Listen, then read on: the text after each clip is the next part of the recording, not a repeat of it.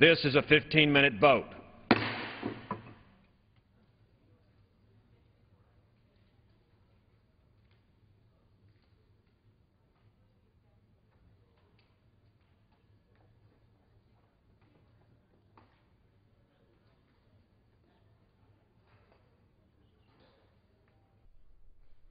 The first recorded vote of the day in the U.S. House. It is a previous question vote on a rule that covers the Defense Authorization Bill, the 2012 Defense Programs Bill. More debate on that coming up later on today in the U.S. House. Meanwhile, over in the Senate today, they will shortly resume deliberation on the expiring provisions of the Patriot Act and possibly moving that forward later today with a vote there on the Senate floor. Earlier today in the House chamber, a joint meeting of the House and Senate to hear from Israeli Prime Minister Benjamin Netanyahu. That's why the little bit of a later start for legislative work today in the House, but the Prime Minister spoke for some 50 minutes, and we will show that to you later in our schedule, and you can also find that online in our video library at cspan.org.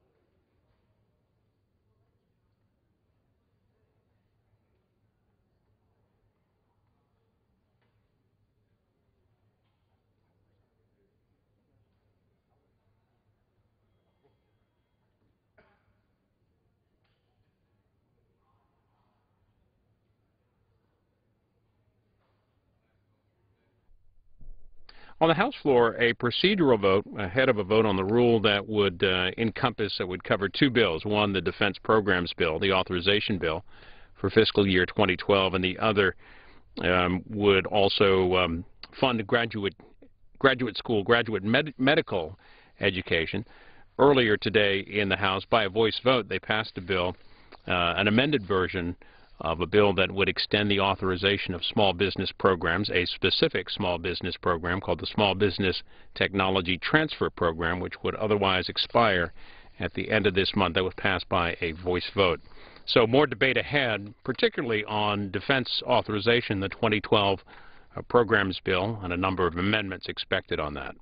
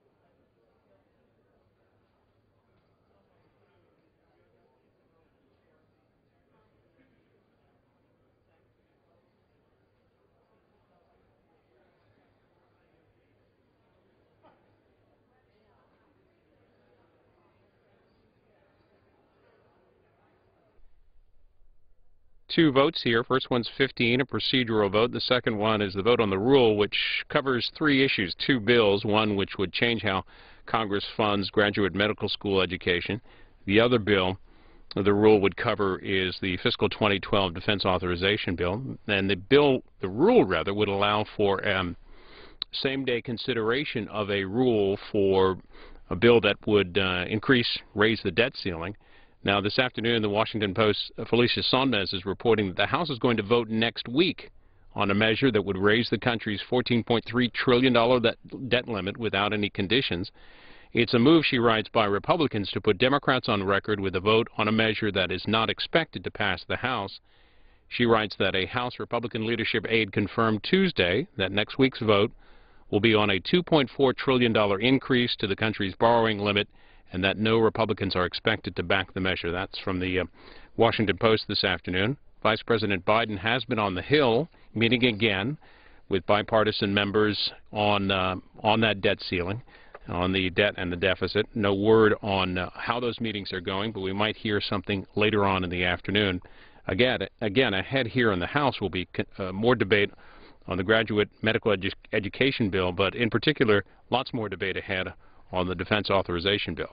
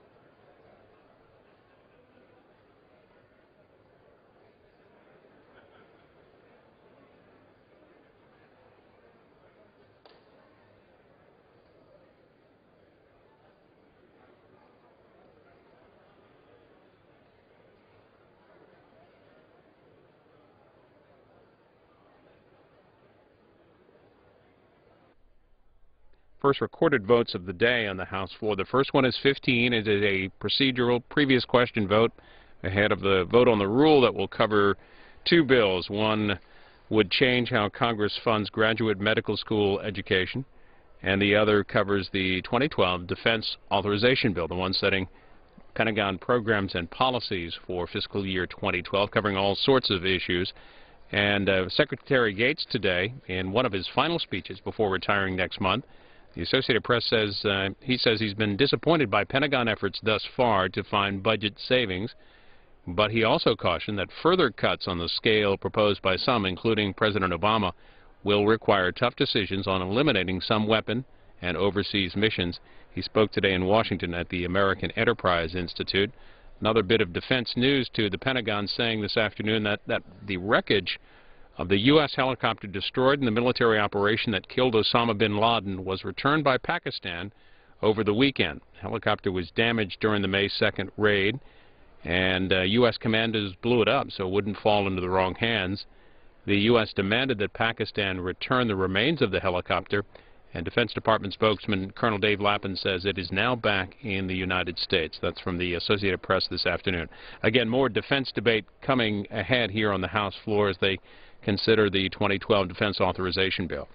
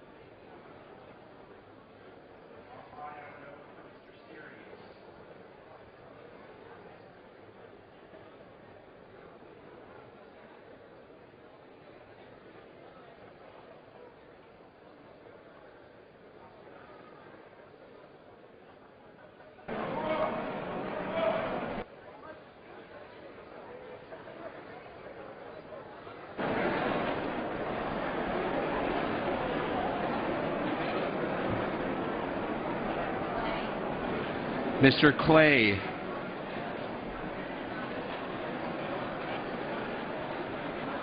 Mr. Clay votes no. Mr. Andrews of New Jersey. Mr. Andrews votes no. Mr. Brown of Georgia.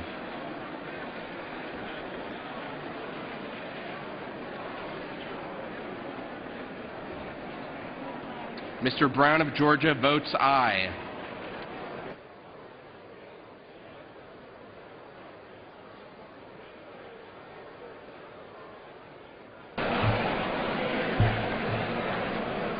On this vote, the yeas are 233, the nays are 179.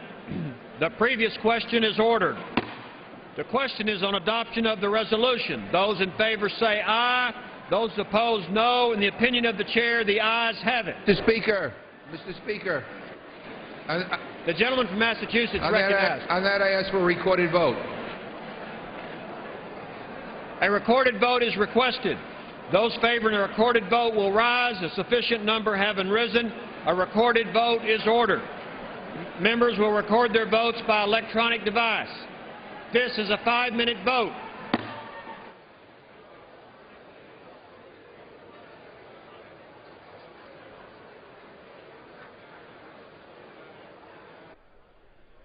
This 5-minute vote is on the rule that will cover two bills, one that would change how Congress funds graduate medical education, and the other on the fiscal 2012 Defense Authorization Bill, which has a lot to it. And we spoke to a Capitol Hill reporter about some of the debate expected ahead on the defense programs bill.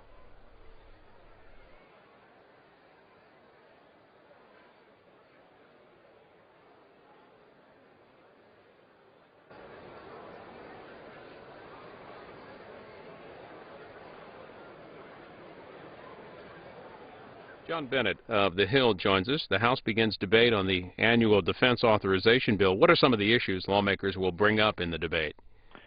We are definitely going to see a lot of discussion about the Afghanistan war, and I think the broader war on terrorism, now that we're in the post-Osama bin Laden era. I've just done a quick count here, kind of back-of-the-envelope math, and I see at least 5 amendments already that are Afghanistan-related, mostly by Democrats. You've got a few Republicans signing on here, but all would either call for a significant U.S. troop withdrawal, a complete U.S. troop withdrawal, the creation of a smaller counterterrorism force, or would put limits on some of the funding for the Afghanistan war until more troops than are planned to come out this year. A plan would be set in place to bring out more troops. So the Democrats are definitely targeting the Afghanistan war. They think it's time to get out of there. It's too costly, and America got bin Laden, so they think that now's a good time to pivot and focus on some of the issues back here at home. Another contentious issue is the F-35 engine. What sort of debate will we have in terms of amendments for or against the F-35? We're going to see a debate that in some ways mirrors one earlier this year when the House actually, in an earlier version of 2011 spending legislation for the Pentagon, actually voted to kill the second engine program. And you'll see the same debates, that it's not needed operationally, that it just costs too much to do 2 engines right now, especially with all the other fiscal problems the nation is facing. But a twist could be added here that may keep the program from being voted down in the House. The makers of the second engine, GE and Rolls-Royce, have offered to self-fund the engine at least through fiscal 2012. So that would get you well in. That would get you to October of next year before Congress would have to make another hard decision. It's unclear, though, how that's going to affect any votes on amendments to kill that program. The bill does contain a provision written by the House Armed Services Committee whose leadership supports both engines, and that would force the Pentagon to create a competition that the Pentagon would get to create if certain enhancements were made to the primary engine. But that is considered kind of a long shot to keep the program alive. So it's unclear what's going to happen there, but you're going to see kind of a repeat of the debate from earlier this year. What about military operations in Libya? Does the bill address this at all? It looks like the bill will have an amendment that will be an authorization of force similar to the provision in the Senate. It's still unclear how closely it will track with the one in the Senate. But it looks like they are going to do something, and this is, it's kind of the easiest way to do a Libya operation resolution by tacking it onto the defense bill. What has Secretary Gates said about the defense authorization bill? He hasn't said a lot outside of the engine, and one of the reasons for that is... And he's an opponent of this second engine, correct? That's correct. He definitely doesn't want the second engine to be kept alive in any way. He thinks it's not needed and too expensive. But I think the Pentagon does like the House authorization bill. Secretary Gates has already cut a lot. The White House has ordered some Pentagon cuts, but Secretary Gates, in fact, in a speech today, has said, and he said this Sunday at Notre Dame commencement speech, that as the defense budget is cut, there's a need to guard the modernization accounts. Those are the weapons programs. And this bill that the House is considering starting today does that. It keeps all the hardware and modernization plans of the Pentagon intact. It doesn't really touch any of them. So by and large, I think the Pentagon likes this bill. John Bennett covering the defense debate on Capitol Hill. You can read his articles at thehill.com. Thanks for that update. Thank you. And the rule vote you're watching would cover the debate on that defense authorization bill. Also on the bill that would change how Congress funds the graduate medical education programs. Earlier today in the House, they sent back to the Senate an amended version of a bill that would shorten the proposed extension of small business programs. CQ writes that as passed by the House, the bill S-990 would extend the authorization for Small Business Administration, the Small Business Innovation Research, and Small Business Technology transfer programs through September 30th of this year. The House passed that by a voice vote.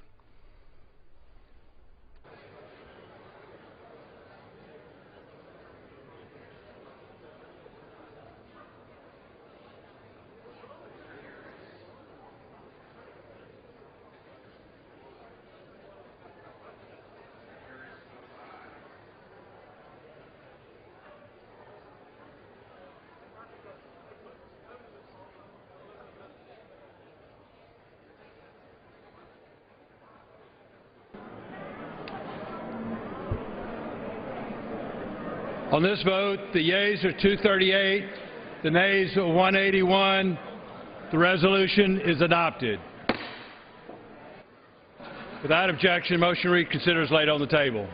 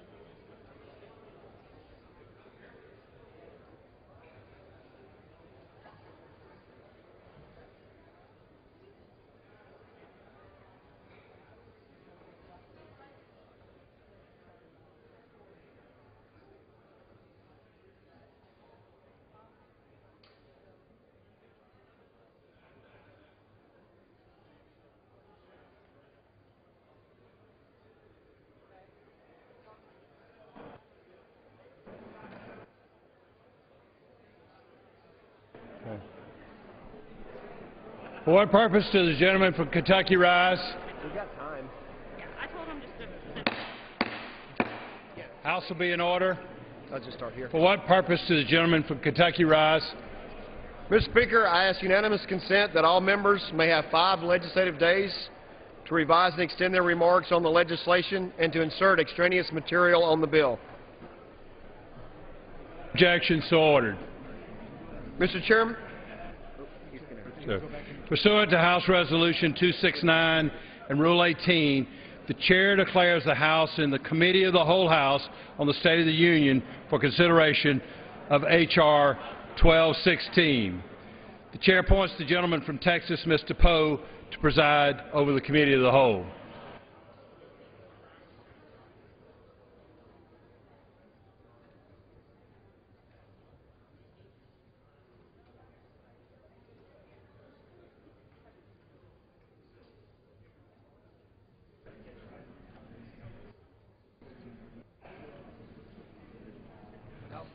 The House is in Committee of the Whole House on the State of the Union for consideration of H.R. 1216, which the clerk will report by title. A bill to amend the Public Health Service Act to convert funding for graduate medical education and qualified teaching health centers from direct appropriations to an authorization of appropriations. Pursuant to the rule, the bill is considered read the first time. The gentleman from Kentucky, Mr. Guthrie, and the gentleman from Texas, Mr. Green, will each control 30 minutes. The Chair recognizes the gentleman from Kentucky. thank you, Mr. Chairman. I yield myself as much time as I may consume. The gentleman is recognized. I rise today in support of H.R. 1216, the health care bill that was signed into law last year, spent over $1 trillion and empowered federal bureaucrats more than it did the American people. As a member of the Energy and Commerce Committee, I've been working on legislation that takes steps to build. Gentleman will suspend. House will come to order.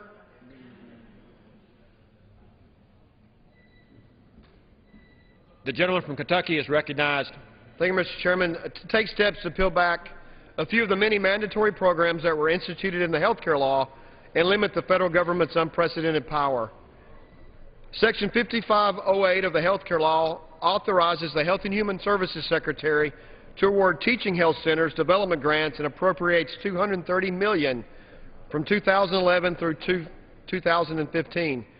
H.R. 1216 amends the Public Health Service Act to convert funding for graduate medical education and qualified teaching health centers from direct appropriations to an authorization of appropriations. This bill is not about the merits of graduate medical education or teaching health centers.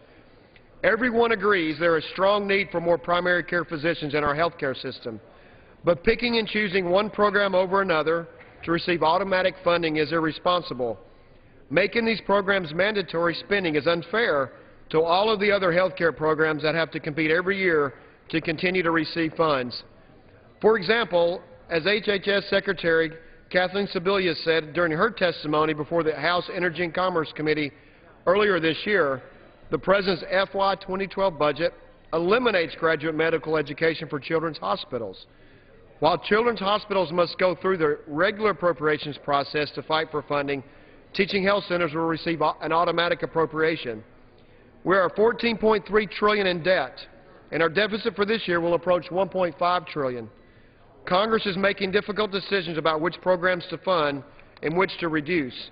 We must prioritize, and I find it unfair that some programs are completely shielded and do not have to prove their merit to earn continued funding. Urge my colleagues to vote yes and reserve the balance of my time. The gentleman reserves. The House will come to order. The committee will come to order. The committee will come to order. The gentleman from Texas is recognized. Thank you, Mr. Speaker. I yield myself as much time as I may consume. Without objection. Mr. Speaker, I rise today in strong opposition to H.R. 1216, legislation to convert mandatory funding authorized under the Affordable Care Act for teaching health centers to authorized funding.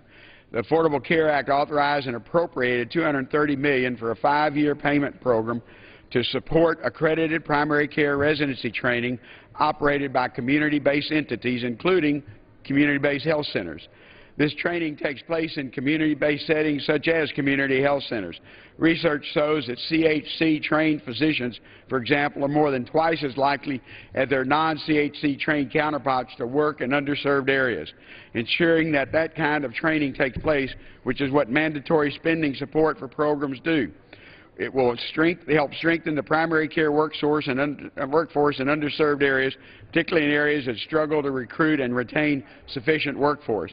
The Teaching Health Center program supports the training of individuals who will practice family medicine, internal medicine, pediatrics, obstetrics and gynecology, psychiatry, general dentistry, pediatric dentistry, or geriatrics.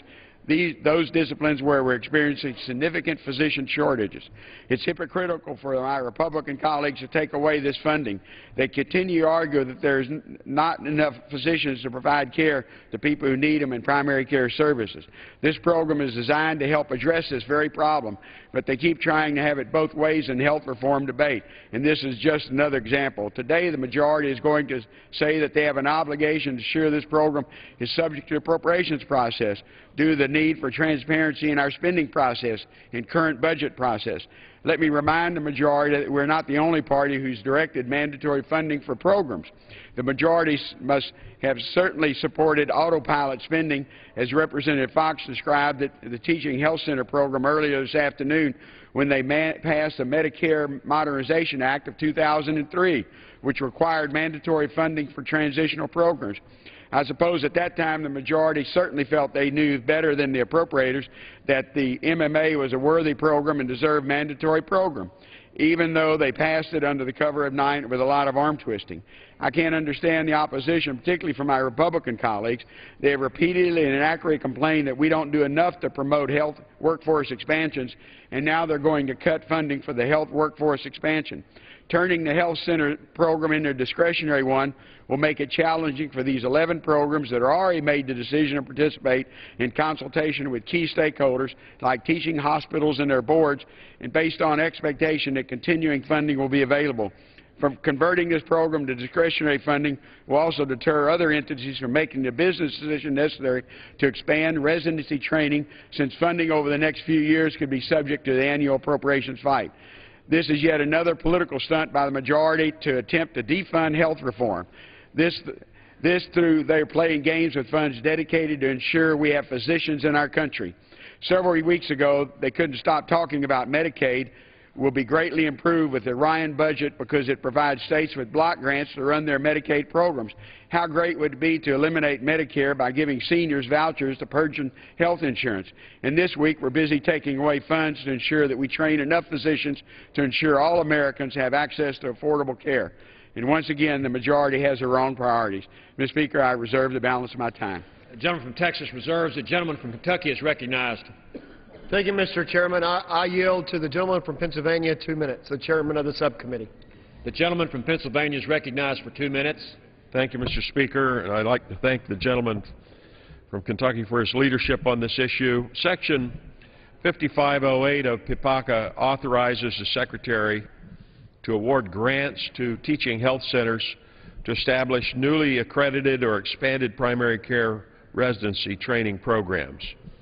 The new health care law, PPACA, provides a mandatory appropriation of $230 million for this purpose for the period from FY 2011 through FY 2015.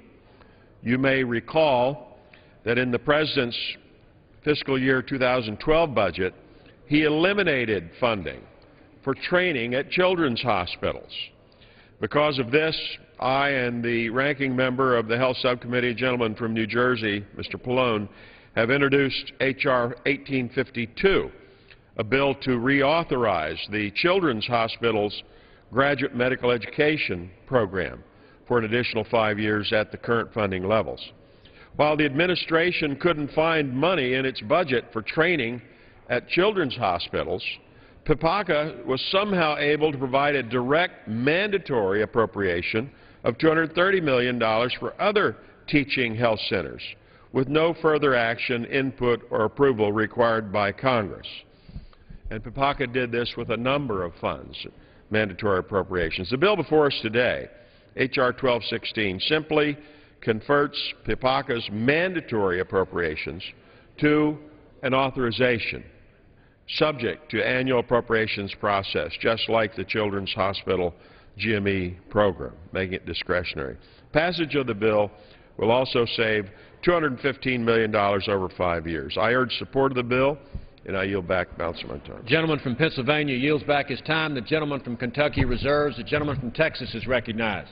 Mr. Speaker, I yield 2 minutes to my colleague from the Energy and Commerce Committee, Congresswoman Capps. Gentlewoman is recognized for 2 minutes. Thank you, Mr. Speaker. Thank my colleague for yielding, and I rise in strong opposition to this reckless bill. I cannot count the number of times members on both sides of this aisle have decried shortages in the primary care workforce of our communities and working, often in bipartisan manner, to develop ways to increase the primary care ranks. And yet today, the next victim in the Republican obsession with repealing the Affordable Care Act is a program that does deal with these shortages. It increases our primary care physician ranks and trains them with special expertise in serving the community. The bill before us would defund this program, taking many qualified Americans out of the primary care workforce before they even have an opportunity to join it. Moreover, cutting these training programs would also affect already existing jobs at the 11 community-based entities that have already expanded their programs to train these new doctors. Taking away this funding will force possible layoffs and have a chilling effect on other sites developing this type of program. Yes, it is paid for through mandatory funding, but that is not unheard of or even unusual. In fact, the federally funded graduate medical education program, which has had measured success in strengthening our health care workforce, is a mandatory spending program. The program the Republicans are trying to cut today is simply a complement to this GME program focused on community-based care and prevention. The choice on H.R. 1216 is clear. If you believe that we do not have a jobs problem and that we have all the doctors we'll ever need, then go ahead and vote for this bill. But if you believe that we need to create good jobs and the professionals to fill them, that we need more primary care providers, you must vote against H.R. 1216 and protect this very important program. We can't have it both ways. I urge a no vote, and I yield back. The gentlewoman from California yields back. The gentleman from Texas reserves. The gentleman from Kentucky is recognized. Thank you, Mr. Chairman. I will now yield 4 minutes to my friend from Tennessee, Representative Blackburn. The gentlewoman from Tennessee is recognized for 4 minutes. And I thank the chairman for the time. I thank the gentleman from Kentucky for his leadership on this bill. You know, Mr. Chairman, it's so interesting to me. We had a 2,700-page health care bill that basically was a government takeover of health care. What we have heard from so many people in this country is, gosh, you know, I wish somebody would have read that bill before they passed it, and the former speaker had said we need to pass the bill and then we can read it and find out what's in it. One of the things that many of the people did not like that was in that bill was many of these mandatory provisions that were put in place. Programs that had been on the books for years that were discretionary programs that all of a sudden became mandatory. And the confusing thing, Mr. Chairman, is there didn't seem to be any consistency. As the subcommittee chairman who spoke before me had said, Mr. Pitts had said, you know, you don't tend to children's hospitals in the same way, you don't tend to nurses and technicians in the same way. But here was this conversion from discretionary to mandatory for teaching hospitals, a total of $230 million, over $40 million a year. Now, it doesn't matter if you need the money or not. It doesn't matter if you know exactly where you're going to use it or not. The money is going to be appropriated. It's put on autopilot. Doesn't matter what we say is going to happen with the government. If we need to reduce it, they're going to get that money. That is why this bill is so important. You'll notice, Mr. Chairman, that 2,700-page bill, we're able to delete $230 million of that appropriation, mandatory appropriation, with a bill that basically is about 2 pages long. And what we do in this 2 pages is responsibly address what the American people want to see us address. They know that the federal mandates are costing private sector jobs.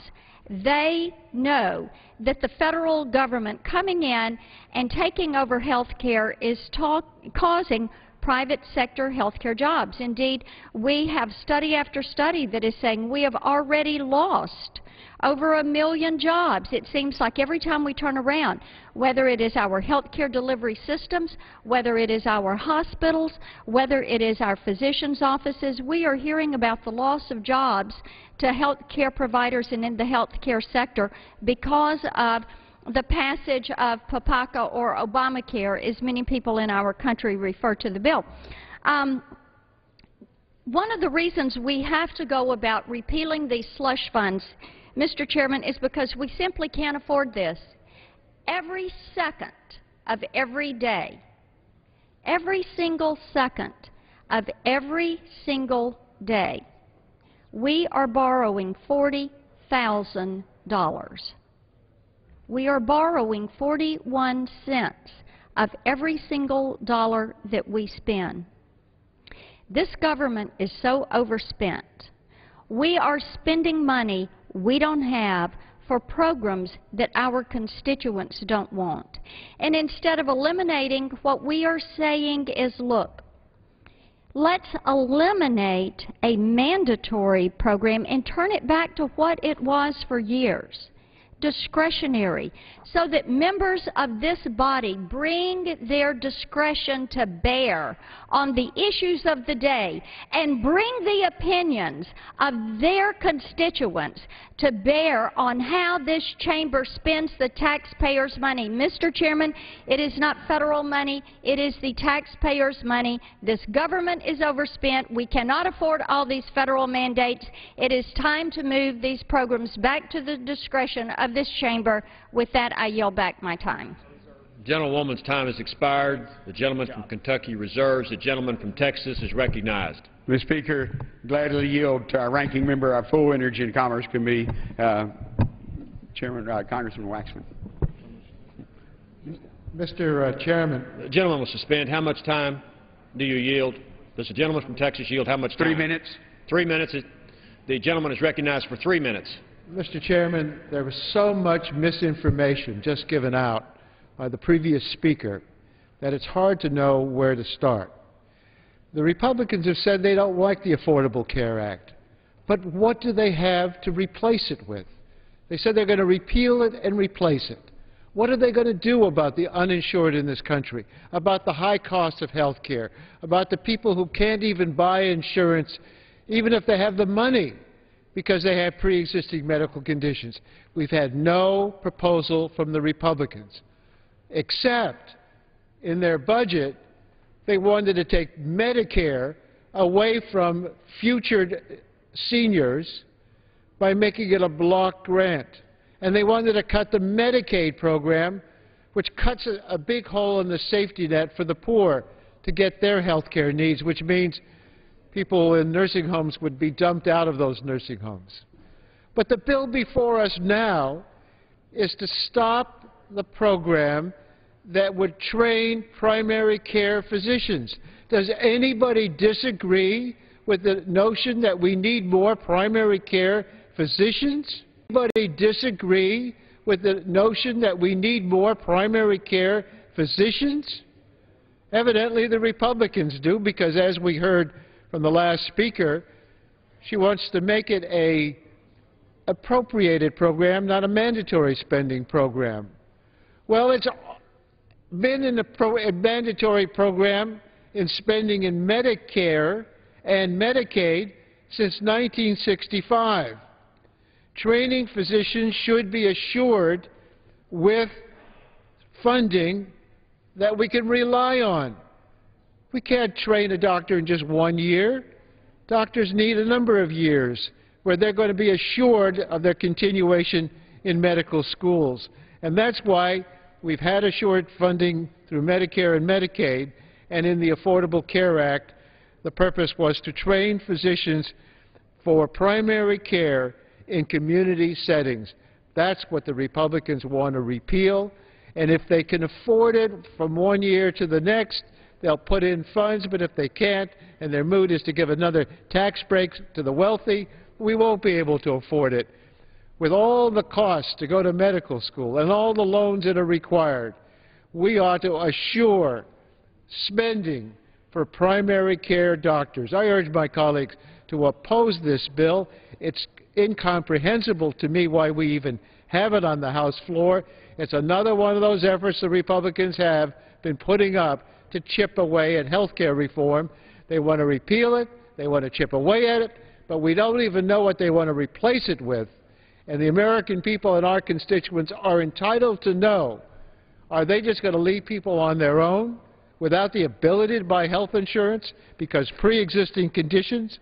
Are they going to tell the elderly they're on their own and see who will want to insure them? Gentleman's time has expired. I urge a no vote on this bill. Gentleman's time has expired. The gentleman from Texas reserves. The gentleman from Kentucky is recognized. Thank you, Mr. Chairman. I yield myself as much time as I may consume. Gentleman's recognized. First, there were a number of amendments. I think over 100 amendments to the health care bill that were offered by the Republicans. An alternative was offered by the Republicans as we voted on that as we went forward. Block grants, the governors have come to, several governors have come to Washington and have talked about block granting Medicaid to give them the opportunity to not just deal with Medicaid in their states, but deal with the other parts of their budget. I can tell you in Kentucky, because I used to be a member of the state legislature, as Medicaid has continued to consume more of the state budget, it becomes more difficult to adequately fund higher education. Tuition rates are going up directly because of the pie of Medicaid that's moving forward.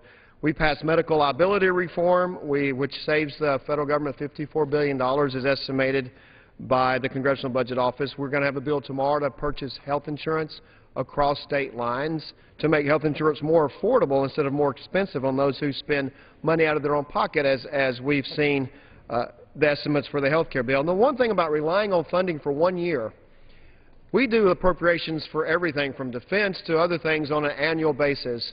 And I will tell you, there are not people turning down federal money because it says you're only appropriating it for 1 year. We don't want to commit in a long-term program. But if you buy that argument, you look at what's in the bill. That subject. All we're saying is we want the teaching health centers to be treated equally to other parts of the bill. So if the argument is if you don't do it automatically, you're not going to have anybody participating in the program, which I think is what I just heard, then it means training in general and pediatric and public health dentistry, Section 5303, is annual appropriation.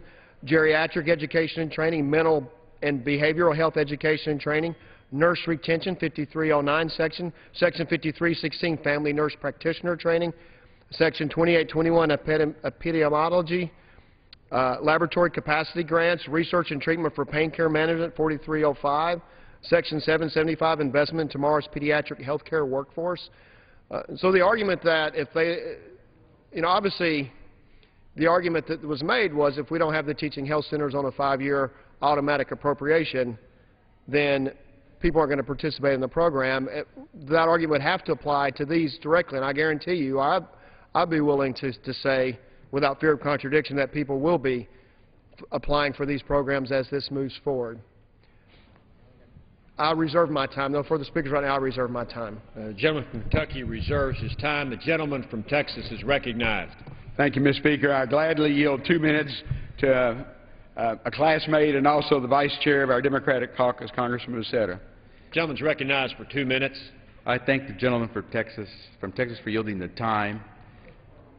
Mr. Speaker, to put everything in perspective, we're told by the American Academy of Family Physicians that today we can foresee a shortage of some 40,000 primary care physicians in this country in less than 10 years. Within another 5 years, that shortage will grow to about 42,000 to 46,000 primary care physicians. Graduate medical education funds does something very simple. It says to some of these clinics, some of these healthcare providers, that if you guarantee that you'll make graduate medical training available to our future doctors, then we will guarantee that there will be money behind that training so that there will be a consistency so that medical student can finish training. Well, we just heard that this money that's available to these healthcare providers, these clinics, should no longer be guaranteed. And so the question you have to ask if you want to become a physician and you're going through medical training And certainly the question you have to ask if you're one of these clinics throughout the entire country where you want to train someone to be a family medical doctor, an internist, a pediatrician, an obstetrician gynecologist, a psychiatrist, a dentist, a pediatric dentist, someone who specializes in gerontology, you have to ask yourself, if I'm going to try to train someone but I don't have the resources to fully provide the education, how do I guarantee that medical student that I could be there with the funds to pay for that education, to pay them for the work they're going to be doing? You can't. And that's why GME is so important. But we were just told a second ago that this is a slush fund pot of money. Furthest thing from the truth. We're told that the real truth, when we heard someone say, one of the speakers on the Republican side say, we're going to delete this money. That's exactly what's going to happen, because if you don't guarantee it, it's gone. And so, Mr. Speaker, the truth is we have to make sure we can train the next generation of medical leaders, and therefore I urge my colleagues to vote against this legislation. The gentleman from California's time has expired. The gentleman from Texas